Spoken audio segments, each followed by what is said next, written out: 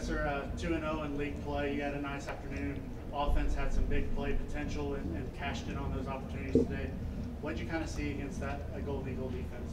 Yeah, they mixed it up pretty well. They were a blitz team, but they would hold it. So meaning that they would bring it from depth. So it kind of confused me a couple of times. They would bring a solid blitz, the same on the wheel, and play zero coverage behind it.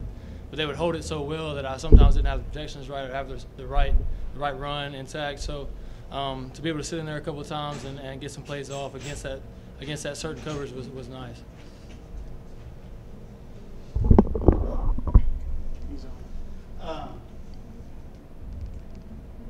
The game kind of slowed down for you. I mean, you've been a guy that's had so many years under your belt, and you can really slow things down.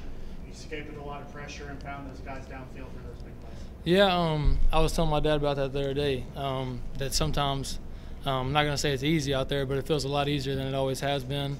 And I think that just comes with experience, like it does for anybody. The more snaps you play, the more you notice certain things in coverages and can pick it out. And whereas maybe sometimes you would go through a full progression, you can X out things on certain sides and get to what you know is going to be open quicker.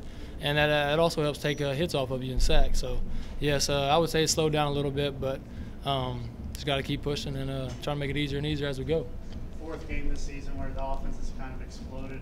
Is it because you have so many weapons that you can turn to at any given time? No doubt.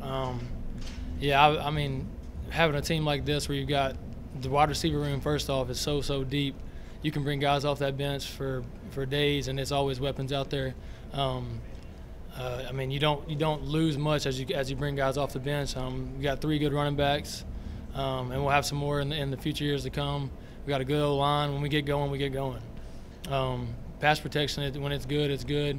And when you give us time, we have guys that can win, and it makes it easy for me. You mentioned, some confusing things off the bat, but you guys took some deep shots off the bat. Was that by design? Yeah, no doubt. And some of those shots we took could handle the saw pressure. So whether it be an 80 or 81, and then luckily a couple of times when we took the shots, they got out of the saw, so we were able to get it off. And I had DJ running wide open one time. I know that we had a Lulu. We had a corner post running wide open, and then we also had Smoot, he wasn't wide open, but he ended up being wide open when we threw him wide open. So, yeah, that was nice. How about DJ's day-to-day and then your ability to kind of add him to that attack a little bit? Yeah, no doubt. It was first off the takeoff. You expect that from him, but then we've never thrown him a tap, which would be a jump ball in the end zone. So that was a new play we had this week, and we started him on one side, jumped him to the other side of formation. Just seeing who they would run out there with him, whether it be a corner. Most of the time they run a backer out there with him because he has him in man coverage down far in the red zone. But they ran a corner out there, and I thought they were going to cloud it there for a second, but then they backed off, and I just went ahead and gave him a chance, and he made a good catch.